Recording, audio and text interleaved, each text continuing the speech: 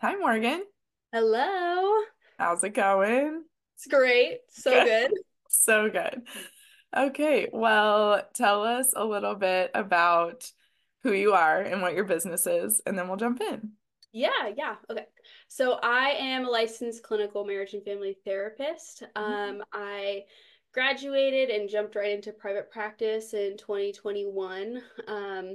I have as like a marriage and family therapist kind of like a systemic lens that I use when I'm working with my clients. So it's all about like the context and like what's going on in your family of origin, like the spaces between you and your relationships with other people, other things, your relationship with yourself. So it's like a very highly relational way of doing therapy. So Yeah. I'm not going to be like your girl if you're like, let's do some like Freudian stuff. Like I literally, we didn't even cover that sort of stuff in our training program.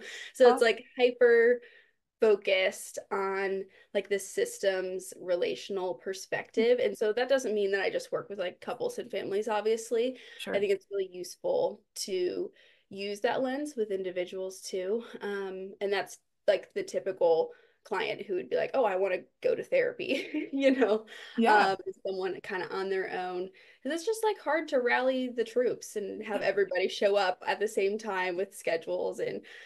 So anyway, I see kind of a broad range of people. Um, so yeah, Awesome. that's what I do. I love that. That's great. That's why we work so closely, and you're in our office. And So I'm in there. that's Yeah. yeah, so that's helpful.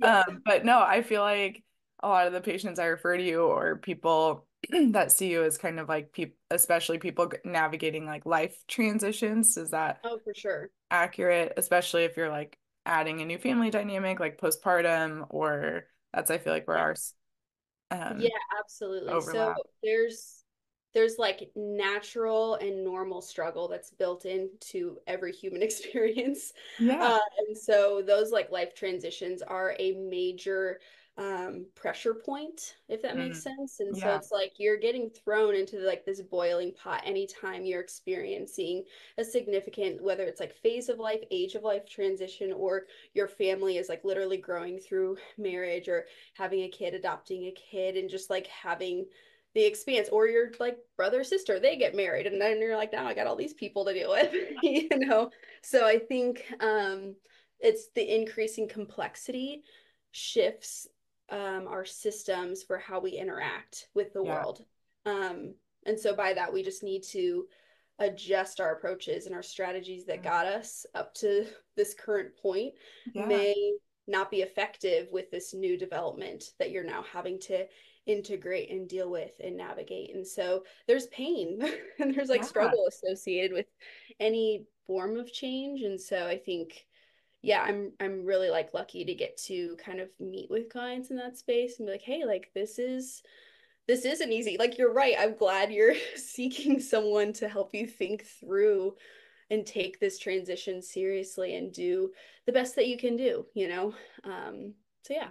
Totally. Yeah. Okay, so tell us kind of then about like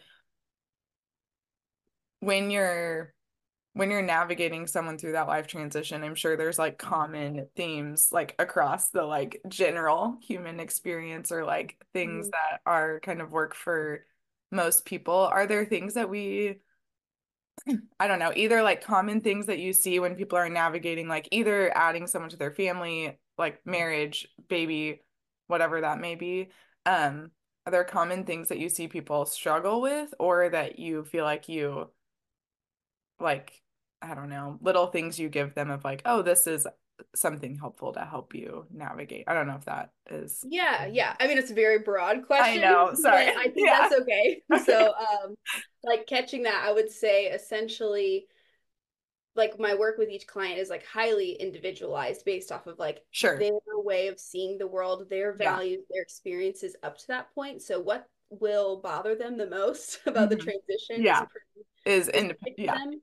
But I think it's still a good question because like the just the feeling of like frustration and Yeah. anger can be really shocking to a lot of people. And we also don't have like a whole lot of great ways of relating to those emotions in our culture. We like to be happy, positive vibes only, like all that sort of stuff.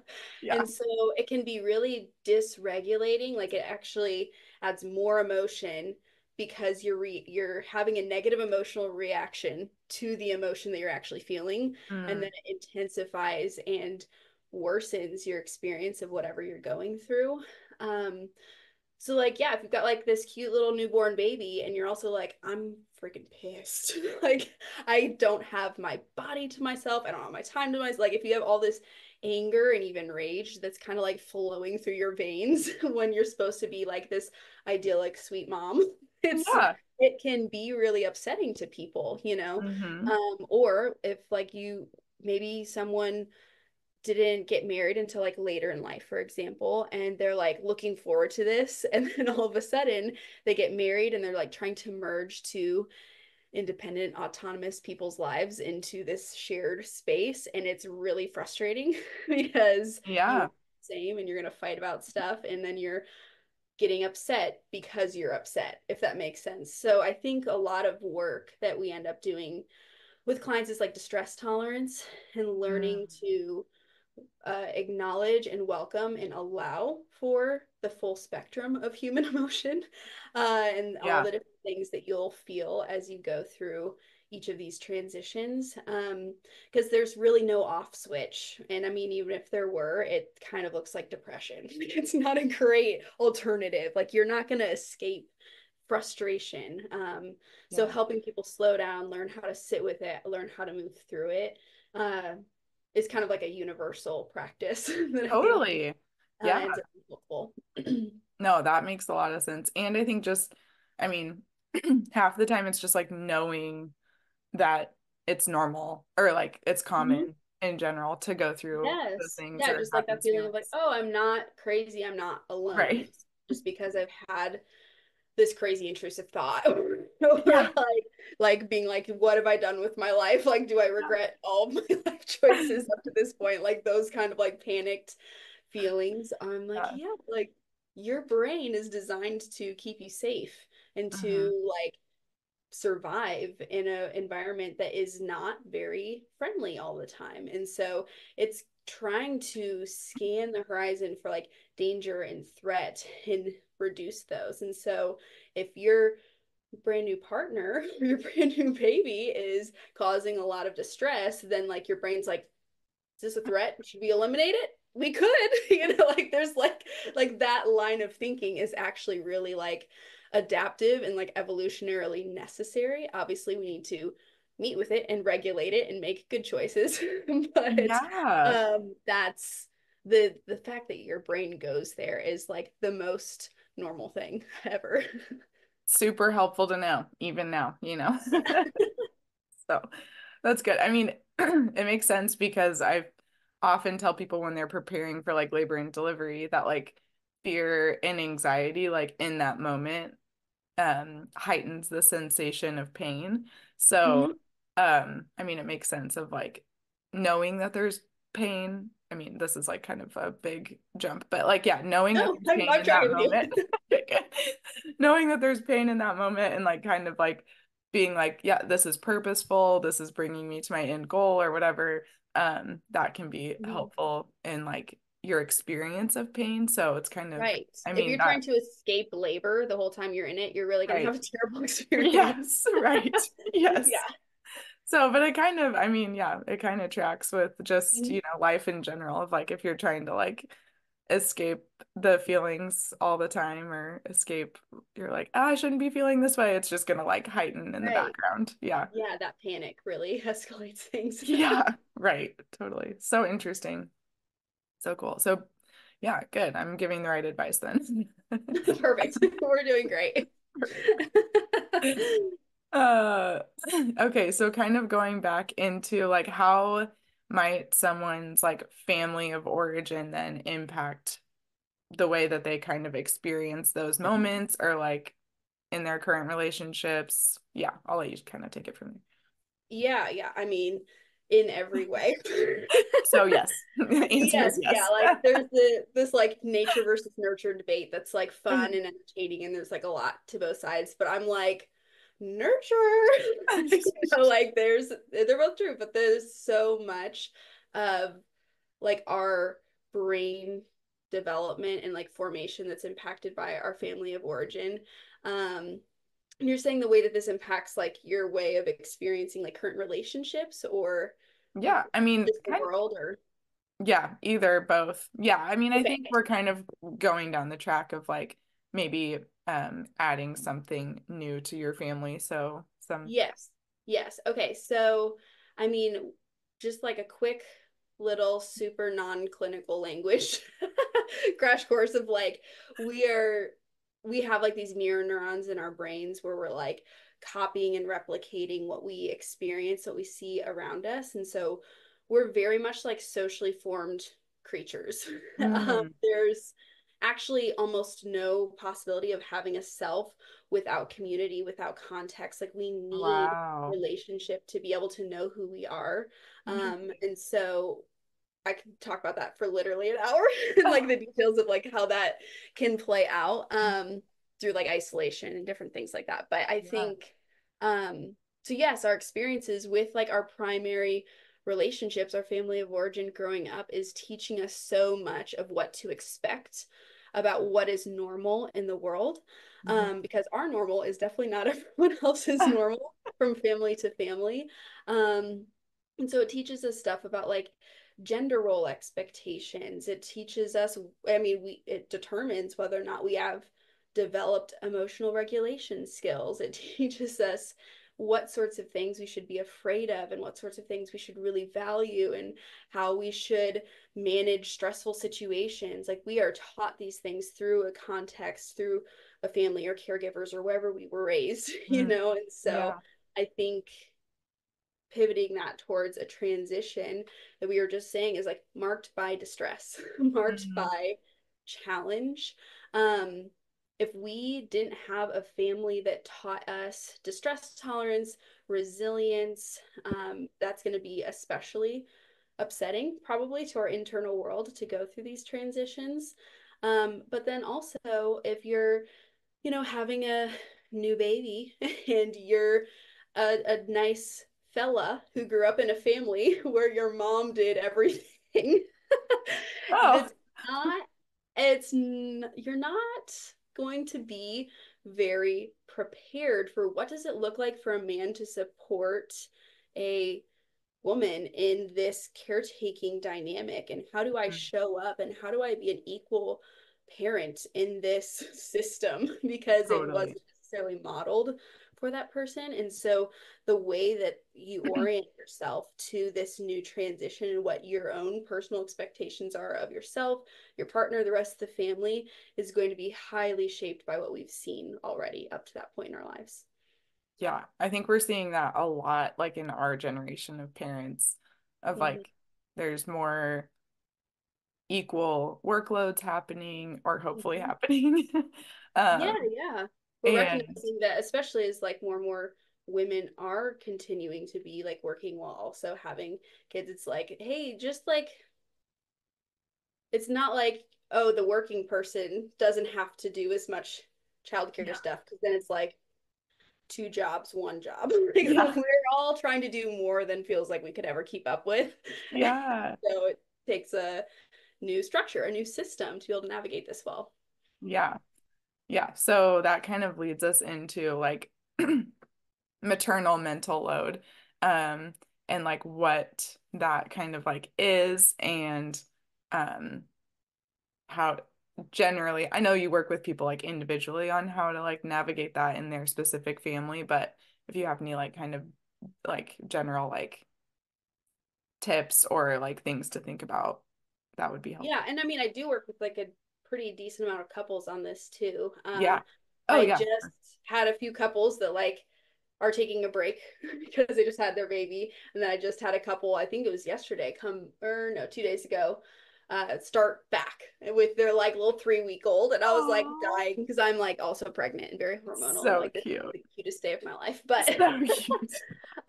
so navigating that transition as a couple, and recognizing the social structure that kind of defaults to placing a lot on the mom Mm. for managing this transition. And I would almost like say, yeah, that maternal mental load is like a managerial role. That a lot of women, a lot of moms feel like they are primarily going it alone in that role. Not to say at all that like the male or the other partner is not wanting to be helpful, they aren't actually doing anything. That's not what the mental load is saying. It's saying that there's this managerial, like big picture organizational system that the mom feels like they're designing and executing alone. So even though the partner may be doing just as much externally, behaviorally to caretake and run systems, the forethought and the planning and the packing of the bags and and the calculation of the ounces of breast milk that have been digested that day, like Yes. that sort of stuff pretty regularly falls into the female caretakers camp. So Yeah. the way that we, for the second half of that question, is like Yeah. the way Sorry, I we asked try to too. reduce, to try to like reduce that experience, because the fact that one person is primarily taking charge isn't like necessarily the problem, because it can be highly functional, so we don't want to like say, oh well, this is all bad, we gotta never let moms have maternal mental load. But depending on your specific family and what you guys need, there may be some conversations that are called for of like, hey, depending on the experience that the Mm. woman is having of that mental load, we can adjust it. We can invite our partners in to all the things that are happening inside of our brain before we ever say a word at the beginning of the day. We can invite them into that, and 9 times out of 10, our partners want to feel helpful. They like us. They want to participate in relieving stress and anxiety and in being like a meaningful part of the caretaking system. I think a lot of times it goes two ways, where it's like sometimes women will or the mom will have like a lot of pride and like specificity on how they want things executed. They don't actually want a co-manager Sure. I get because that. they won't do everything the exact same way. And that can Right. be really frustrating. So I think there's this internal battle that a mom has to face before they're willing to go do that external battle with their partner of like, do I actually want my partner to be in charge in an equal way of managing all these moving pieces? Because if not, then I can actually feel a lot more peace about this part of the responsibility of home management that I've chosen to take this leadership role in. But if not, if you're like, dude, no, I don't care, I just need him to like help, like I'm dying, then that's a really great entryway for being able to invite someone into like, hey, I need you to maybe just like be the laundry person that like knows that laundry exists and like you're tracking, you're paying attention, you're noticing the baskets fill up, you're noticing the decreasing amount of toddler shorts that are available. Like that would be so cool if you could tune into that and just be like, that's my job. So it can be really specific with how you actually end up spreading out that management that Hmm. happens in your brain. Um, but yeah, you almost have to have that battle with yourself first of like, am I going to nitpick and then treat my partner like a kid in the way that they're choosing to manage? Is it like, come on, buddy, help me cut the fruits and vegetables, and here's Yeah.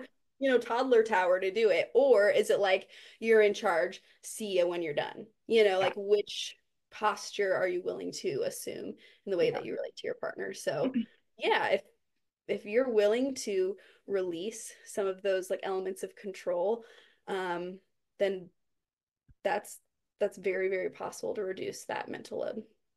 Yeah, that makes sense. Um, and that's helpful. I think sometimes too, I just my own experience of Yeah. like navigating that a little bit is it's interesting, like even like the better I get at like releasing some of Mm-hmm. these things and being like, okay, you're in charge of this, like um the I feel like it's easy to start feeling, and my husband doesn't feel this, but the like mom guilt factor Oh of yeah, like, yeah, yeah, my daughter going to my husband for things like in public, especially for whatever reason, like it doesn't bother me at home, yeah. but like in Mhm. public when she's like, Dad, I need my snack or whatever instead of me, and then like someone notices or whatever, which is Mhm. a great thing. I mean, it's like so helpful, but I just those like little moments where you're like, oh my gosh, am I like not present enough? Or like I'm like then analyzing like, oh, why didn't she come to me or whatever, which I know this is what I've worked for. This is what I put in all the time and effort for. Yes.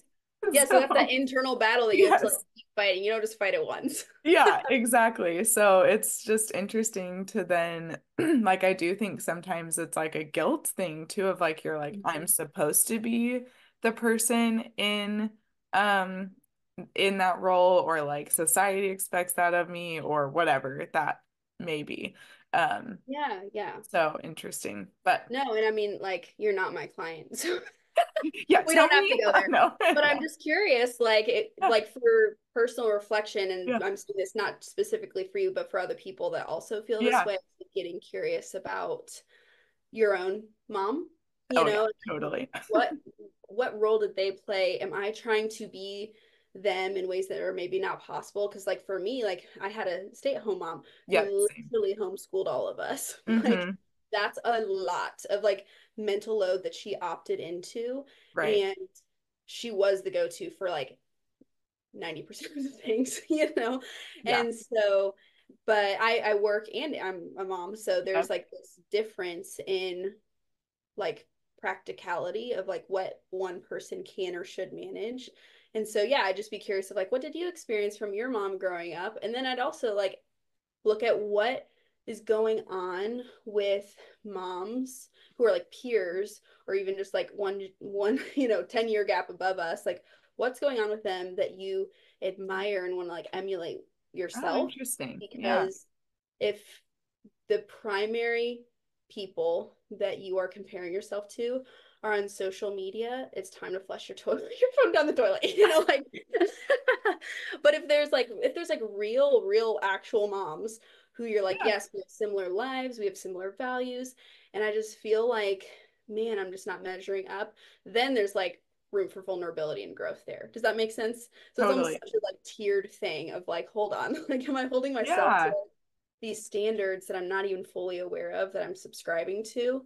And if I am, how do I start to like release that and just be like, oh, there's that mom guilt, but I don't have to panic about the mom guilt. I can just know that this is a normal feeling Yeah. as I grow and evolve. Just be like, oh, there it is, and kind of let it move through you. But again, if it's like, man, no, I really think I'm like missing something here, then I'm like, Mm. talk to like a real mom that you actually know and respect, because Yeah. they'll kind of maybe give you some life hacks. And I'm sure there's no parent who's got it all perfectly together, but why not seek growth if you've gone through these different processes and you're like, do I still feel like there's something missing, Yeah. Yeah. No, that's really good. I didn't even, yeah, I definitely think about like, oh, my mom was stay at home. That's probably why. But yeah, interesting to, it all comes back to those mirror neurons, right? There you Love it. are. Love Yeah. it. We talk about those in PT all the time. It's funny. Yeah. I mean, even Yeah, with, like yeah. your kids, like you're supposed to like copy what they're doing and kind of mirror it back to them. And so it's just so Oh interesting. yeah. I was thinking even more from like an almost like an athletic perspective Oh yeah, of for sure. younger siblings. I think it's a Yep. thing that they tend to be a little more athletic. I'm like, well, Yeah. they're cheating. They're They're watching the older cheating. kids, like the older kids struggle and trip and fall, and they're like, well, I'm not Yeah. doing that. And then they Yeah. like show up and they're Yeah. walking earlier than everyone else, and they're like getting awards in soccer or Totally. whatever. So Yeah. I know I won't, I'll try not to go too far into it, but with stroke patients, it's like a whole treatment technique with like the mirror in between their hands, and then like the hand that's not mobile, you like your brain watches the mirror. So when you move this hand, then your brain thinks this hand is moving, and then that, ooh, and it like works. Like your we're brain breaking the mirror then, neurons with mirrors. yeah, literally a mirror. So smart. I love this. So interesting. It's like wild that it works because you're like, wait, you just literally tricked your brain and you like know what's happening. And your brain's like, Yeah. oh yeah, now we can move both hands. Like, what? Yeah, it's like different parts of your brain. Like one part of your brain is smarter in that way Yeah. than the other. Yeah. So wild. So, well, those mirror neurons, so cool. I guess are there things I feel like there's so much on social media now, and I see it with like moms especially, like that's where we're going to like get information. And there is like I put information out on social media a lot, Yes. and I do notice that like when I put something out on social media that's like a little bit more like black and white or like never do Kegels or something like that, it gets way more interaction than something that's Oh, like n neutral or like more yes. like makes more sense probably like this is when an appropriate time Yeah, to nuance is not right. appreciated by the algorithm. Yeah, right. So I just think about that and then like especially like mental health and therapy is like definitely getting more talked about, which is great, but I'm assuming that you see a lot of the same things of like just like this like very black and white of like you Mhm. should or shouldn't do this. Yeah. Do you? Yeah. It's just very frustrating. Yeah, I bet. Yeah, yeah, yeah. Are there like ways you see that like negatively or positively playing into like the new family dynamic? Um, the what we are having access to on social media. Yeah, or like if you're just seeing a common theme in your clients. Sorry, I don't know all the nuances since I'm not in your sessions, but like I guess No, what do no. you, yeah, or just like social media in general with that new family dynamic, how that like impacts. Yes. So anything, any thought that has ever existed will exist on social media.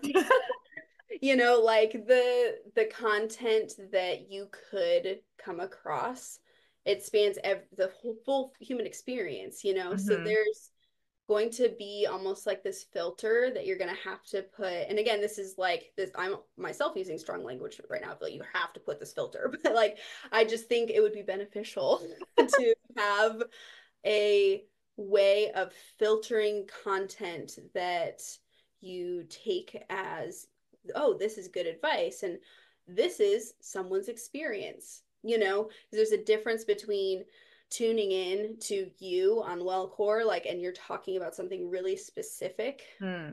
that's evidence based and research backed, and it's Sure. really helpful information versus a mom who's very well meaning, maybe, but they're like, this is how we sleep trained, and this is the best way. And it worked for all three of my kids, and it will work for you, girly. You're like, okay, That's the worst. so happy for you and your sleep training journey or whatever. But Yes. that creates this sense of like panic and feeling overwhelmed, overstimulated because that confidence, whatever that mom goes into to try to educate you and help you, there's a mom that's doing the exact opposite somewhere Hmm. else and everything in between. So it's completely paralyzing to a parent to be able to navigate these things and have confidence in their own instincts and like gut reactions and knowing Yeah. their own kid, because rather than, and I like believe this really strongly, like rather than attuning to your specific kid and being curious about how they respond to things, you're attuning to social media and these influencers or even clinicians. Like, you're attuning to them Sure. and what they're trying to tell you is best for your kid. And I really believe that we have like some really like deep instincts in our gut that are worth staying connected to. Maybe not, Totally. every single emotion we ever feel is true. That's not what I'm suggesting. But I think when we like have an instinct of like, this doesn't feel right or something's off with this, and like, or my kid is like responding very poorly to this thing. It's maybe I shouldn't just like power through because they say it'll work eventually. Like Yeah. it's okay to adjust and to do what you think is actually best for your family. And so, if I were to just summarize all of that, it's essentially like I think the mass of information can be really paralyzing and disconnect us from like our intuition because we're just absorbing way too much information and executing on very little that's actually connected to your family and what they need, if that makes sense. Oh, makes total sense. I mean, something one of the doulas said that I interviewed that like has stuck with me and kind of reminds me even of just like this conversation that like each kid is a little bit different too. Yeah. And I've had like a couple first time moms, which like I love this and I'm always like best of luck. But they're first time moms and they're like, I think I'm just gonna like act like a second time mom. And I'm like, I love that for you. I wish I hope I it goes great. yeah. I was like, I think that it's harder, than you think. But I like the spirit of like being like, I'm gonna just like focus on my kid and not like try and take all of these things. But what I was gonna say is that doula said something about like part of like even just like your birth experience or like your first experience with your child, like in labor and delivery, and like how confident you feel kind of in yourself in those moments, like really sets up kind of your not forever, but like your first Yeah. definitely like initial confidence in like being a parent. Like if you felt like empowered to like make decisions about your body or like you felt listened to and heard and like I just it was like mind blowing to me because I was just like, oh my gosh, I see that so much in those like initial moments or like when people feel like they have a lot of information going into I don't know. It's like the balance, right? Like you have a lot of information, but you're not like overly like panicked about every little thing, but you feel confident like, Right. listening to yourself and knowing that you have like the resources and tools to make Yes. the Because right I'm decisions. obviously, yeah, not anti-research.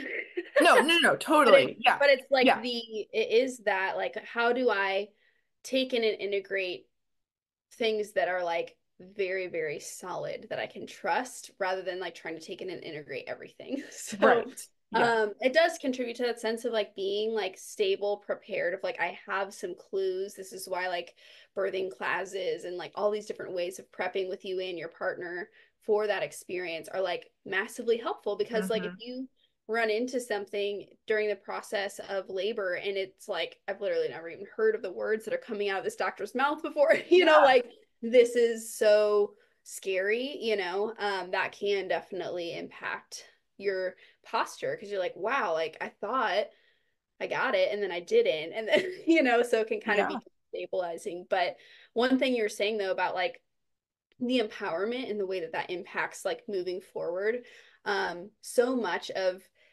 long before we enter into a season of motherhood or pregnancy, like our sense of whether or not we have power in the world was formed by our families of origin. Like, ta-da, like that is so huge for us feeling like we belong, we can take up space. So I would almost suggest that like yes, absolutely, education is huge, but what actually helps a new mom, for example, move forward and grow into a space of empowerment isn't just information, it's relationship. Like you Oh, were yeah. Yeah. describing, like the experience of being empowered by other people in the room. Yeah. And that's what actually moved that mom into believing that she had power. So I'm like, you could read a book and be like, wow, I'm so powerful.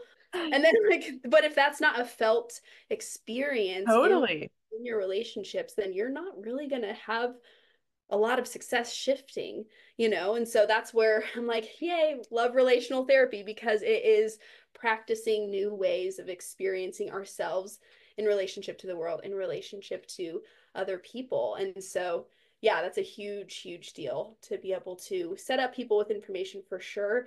But the But they're experience yeah, really, really totally. determines a lot of if they are able to grow in that. Well, yeah, because you're not going to know everything, especially if something goes wrong with your birth or whatever. Like, you're not like that's why we have people who have been Yeah. through birth a lot of times or it helped other people through birth. But yeah, that's great. But like the people that are in the room and help you Hmm. feel powerful is oh that I Yeah, love. yeah. And again, like the most it's like resilience over control.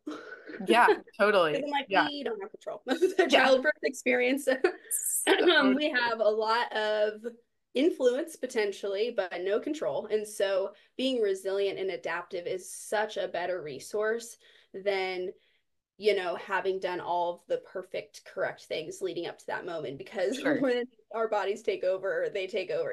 There's certain points of kind of like no return, or even like medically thinking, like, oh man, like I'm having this complication that's not my fault, that I could not have prepared for, and being able to like surrender to that reality and also still feel strong and resilient Yeah, is huge. great. Like Yeah. being able to hold on to both of those things, it has a huge impact on someone. Yeah. And I mean, definitely that I would probably say carries throughout parenting. Like the more you feel like relationally you can, I mean, I don't know, there's so many decisions in parenting that like Yeah. you know, and you're not going to be the perfect parent every day. No, I'm Oh not. yeah. Yes, yeah. So that ability to accept reality and feel whatever types of way you need to feel about it, and then like make a choice moving forward about what you do have power over and what you would like to do to interact with this new reality. Um, I mean, it's so good because you're parenting yourself, and this is also a great way to parent your kids, Yeah. to help them acknowledge, like, oh my gosh, I'm experiencing something I don't like or whatever, and I'm feeling destabilized, and then being able to like parachute into that moment with them and being like, yes, totally, like I get that, rather than it being like, no, you shouldn't feel this way, or like you shouldn't, like it's your fault that reality did this thing to you or whatever, being able to be like, we have big feelings, and then we can like process them and then make choices based off of that reality. Love it. So helpful. Okay, well, kind of as we get to like closer to the end of time, is there anything that we like missed or anything like with parenting or that family relationship dynamic that we like missed or you feel like you wanted to touch on or Yeah, I mean, I think just since we did end up spending a lot of time with like the yeah, transition into becoming new parents or yeah. adding a new kid, I would just like suggest that the ability to do this individual like regulation and parenting Hmm. yourself is like the ticket for surviving those early months of like sleeplessness, because we are all lower functioning when we are on low sleep, Yeah. so like this skill and this resource is going to be able to combat some of those feelings of like, oh, I'm spinning out of control and like all of that that's normal with lack of sleep. But I think being able to identify, recognize the feelings that you're feeling, and emerge from that reflection with a sense, not perfect, but like a sense of maybe what you need to be able to care for yourself or to care for your kid or care for your relationship. That ability to digest an emotion and then make a choice based off of that is going to be like magic for you in the way that you feel through those early months, and then also the way that your partner, whether you're the male or the female in this relationship, the way that your partner is able to support you Mm-hmm. as you are going through different things. So being able to ask for, I think what I actually just need is like sit outside in quiet for like 10 minutes. Can you give that to me? Like if you could like sort through your feelings and produce like a self-care intervention for yourself and ask for it, you're going to have all of these like moments interspersed through those months where you're coming up for air and you're able Mm-hmm. to ground yourself, remember that you're going to be okay, remember that this is not your permanent state forever for the rest of your life. But if you don't have that skill set, then it's going to be a lot more difficult, and you'll be tempted to like mentally check out and like power through and just be like, my emotions don't matter, like we're just going to like, here we go, like grind it out kind of Yeah. a mentality. Or just like crumbling constantly because you keep falling back into that place of like, I'm at rock bottom, but I don't really know what I need. Yeah. um and so I would just like highly recommend to anyone who's like pregnant and expecting to start practicing this with your partner now, of like, Yeah. hey, like start like taking 3 to 5 minutes a day and just thinking about how you've been feeling. And it's weird if you're not used to doing this, Yeah. but just like reflecting and like, what is going on? Am I like feeling really joyful about where we're at, or I'm feeling really stressed today, and like what is a good response to each of those different emotions. And this will also increase like your connection with your partner Mm, during these yeah. early months, which is like one of the number one things that people talk about suffers pretty dramatically during those early months and even years. um, Totally. so I'd like use this analogy of like thinking of your relationship as like a bank account that you just, or like an investment account where it's like, you're not going to be able to like put massive amounts of dollars in this account in this season of your marriage. It's not likely, but you can keep your account open. Like, do not close the account. Like, you have to keep making small investments, very small, like week by week, to keep that account open. And it's not going to be experiencing exponential growth during those early seasons, but it's going to be there and it's going to be active and it's going to be working when you do have more space and time to return to that connection with your partner and to spending more time together and that sort of stuff. So use time to your advantage, of like, oh, I don't have to be perfect in my relationship right now, Yeah. um, or ever, but Yeah. especially right now, just being like, I'm playing this long game of Yeah. like, we're gonna freaking be here when our kids are 18 and they're leaving, Yeah. and like we're going to continue to value and prioritize each other, even if it's only in small ways during these early seasons. And I just think that can really change our perspective of like, oh, I'm investing in this thing that's going to generate like a whole lot for us down the road. It may not feel wonderful and magical right now, but being like, no, we have a life together.